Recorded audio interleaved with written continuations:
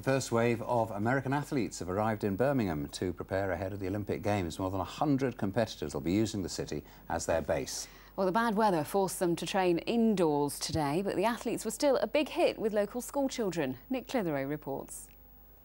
Arriving at the Alexander Stadium in Birmingham this morning, the advance party of the most successful athletics team in Olympic history.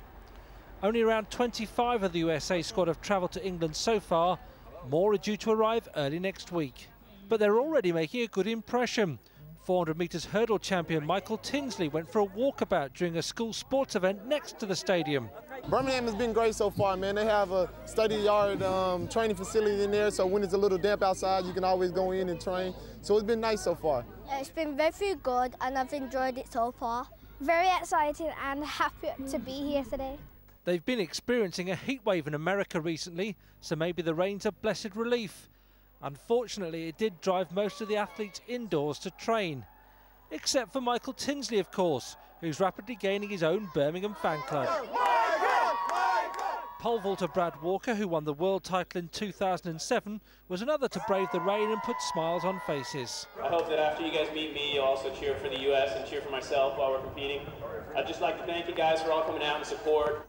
And Michael was there again to get a picture for his scrapbook. Next to experience the charm of the American team with the media.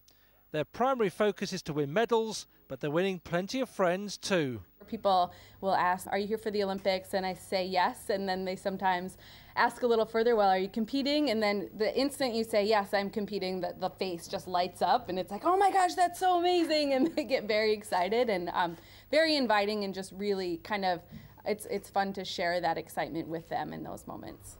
The team will spend the next week here before moving down to the Olympic Village. Nick Clitheroe, BBC Midlands Today, Birmingham. Well, this time next